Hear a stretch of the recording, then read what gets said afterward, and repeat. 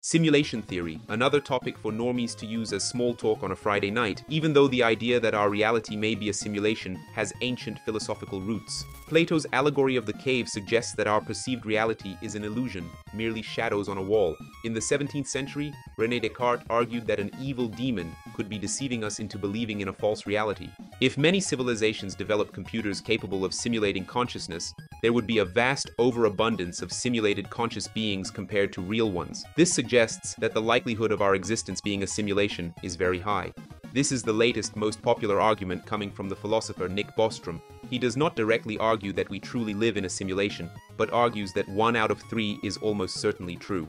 If a civilization reaches a post-human stage, they'd have immense computing power, and they could run countless simulations of their evolutionary history. Statistically, simulated realities would vastly outnumber base realities, and odds are we're in one of those simulations. Some argue our universe's laws seem suspiciously designed for computation, but the entire argument asserts that the fundamental principles of physics can be replicated using alternative methods. It's important to note that currently, no one has been able to fully reproduce general relativity using a computer algorithm running on any type of machine, and we can only approximate it.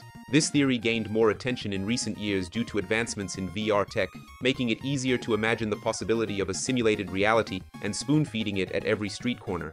Others state that the whole thing is unfalsifiable pseudoscience, while some hope that we might find glitches or limits in our reality's resolution, like finding the pixels in our cosmic screen. It is also important to remember that both simulation theory and monotheistic religions posit unseen, godlike beings that create and control our reality, offering comfort and existential purpose, and have been influential forces in human culture for centuries. Thank you for watching, and I will simulate myself into the next one.